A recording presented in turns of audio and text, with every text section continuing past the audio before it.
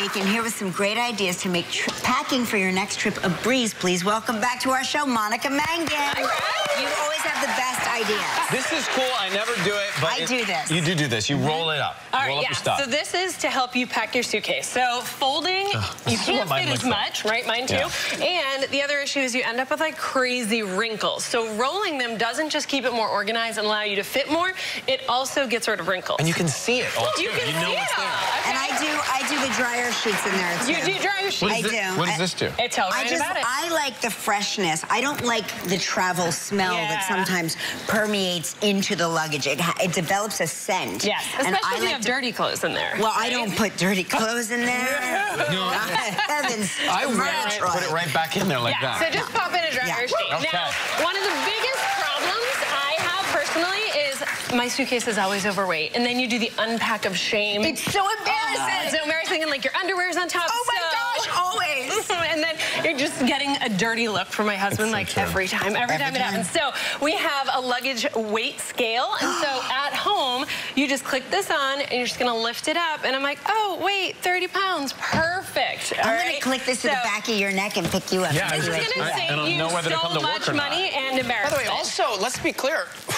My suitcase is never This is good core. That is. Good for you, Rai Rai. Look at that. Ryan wants to know how to pack his bras. Yes. So, because I don't want it to get smushed. You don't want a bra crease, right? No. That's the worst. Bra it makes crease. everything It's not such look an good. issue. So when you're packing, take your underwear, kind of ball it up, and actually put it into the cups, put them together like this, and it'll hold the shape better. Just to add to your tip I just have to tell you that my underwear would not fit into my cups.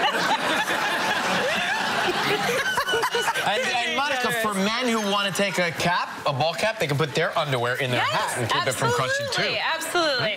Okay, now this is a huge problem. You're getting ready in a hotel room and your curling iron, your flat iron are hot. But what do? You don't want to melt your stuff. Just use a pot holder, okay? That's so smart. I really like using the mitt kind because it can hold 2 pot holders. What in the world is that?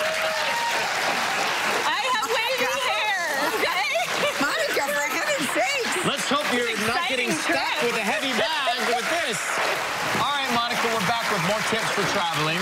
Yeah, contact lens cases. Contact lens cases. When you are flying, it doesn't matter how short the flight is. I get off and look so tired and haggard, but I can't bring all my makeup on, my moisturizers, because TSA will snag it. So the trick is to put just a little bit of whatever you need into a contact case. So I have a little toothpaste there. I have some moisturizer, foundation, and then you could even, you said. I like to take my Himalayan salts along when I'm having. You're seasoning? I season my airplane food. You have to have it properly seasoned.